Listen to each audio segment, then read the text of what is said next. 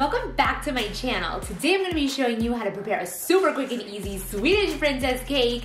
I'm going to be using all shortcut ingredients and even baking the cake in the Instant Pot. So let's get started. Start off by preparing the cake mix. Follow the directions on the back of the box. The only substitution I'm doing is instead of adding the amount of water it calls for, I always use either yogurt or sour cream. This takes your box cake mix to a whole other level. It's going to add structure and richness to your cake. For those of you new here on my channel, I post unique recipes weekly. Be sure to subscribe so you won't miss out. Now, since I'm going to be using the Instapot today, I'm going to be using 2 greased and floured 6-inch cake pans. If you guys wanted to use your Ninja Foodie air fryer to bake these, be sure to check out the link at the end of this video. Add 2 cups of water to the inserter with a little rack. Cover the cakes with foil and pressure cook them for 20 to 25 minutes. If you're using a normal oven, the baking times for the size cake pans will be listed down below in the description box.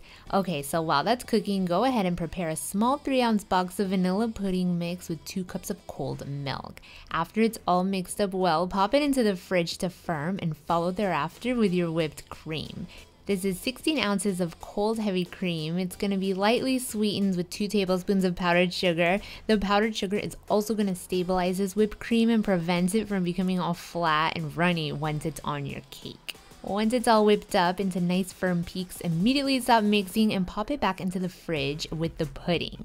Okay, so by this time your cakes should be ready. Quick release the steam and carefully remove the cakes. This is how they look. Don't worry if they look a little funky because anyways, you're gonna remove the top layer to level each cake.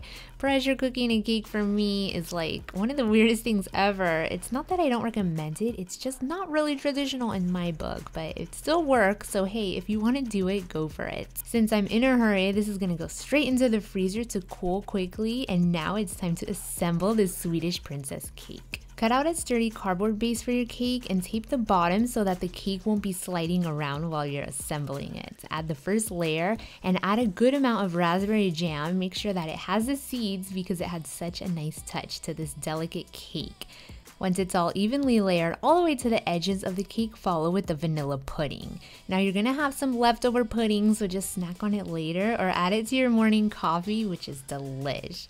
Add the second layer of cake, and this time I'm adding all of that heavenly, lightly sweetened whipped cream. Work carefully here. Be sure to get it all the way down the edges, covering every nook and cranny of the cake, and finish it off by creating a dome shape on top.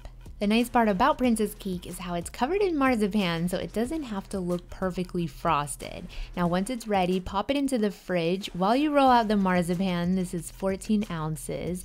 Marzipan is just pretty much ground up almonds with sugar, so you can find it in your baking section of your grocery store. Make sure to squeeze the package a little to make sure it's nice and soft. Color the dough with whatever food coloring you like. Today I kept it traditional with this beautiful green. You're gonna need to dust the work surface with a little powdered sugar because it is very sticky. Roll the dough out about a ½ inch thick. Try not to go too thin because the marzipan will tear. Now once you have the size plus the height of your cake, you're gonna go ahead and roll it up, removing any of the excess powdered sugar and carefully layer it onto your assembled cake.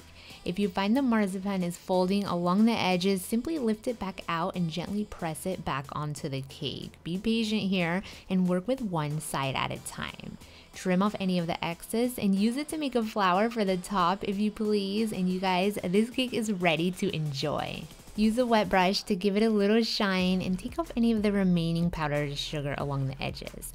As you may see in the bakeries, this cake always has the lightest touch of powdered sugar just on top. It usually costs around $40 to $50 to buy, but not today because we made this cake for around $15. I've never had any other dessert as unique as this cake. All the flavors accompany each other so well, it's just unbelievable. The tender cake with the tart raspberry gets balanced out with the smooth vanilla custard and earthiness of the chewy almond marzipan.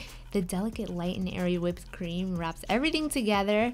It makes this dessert, I dare to say, one of the best creations ever.